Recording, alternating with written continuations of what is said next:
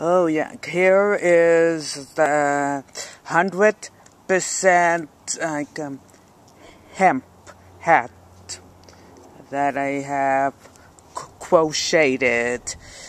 here, you know, like years ago in 1999, and it was. Yeah, you know, like it was too wide of the brim, and it made it too heavy and too wide at the brim, you know, like and I was going to whip the whole thing out, but then I decided that when I almost was getting them hey, it looks pretty good, you know, and feels like pretty comfortable, you know, and it isn't as floppy and it isn't in my way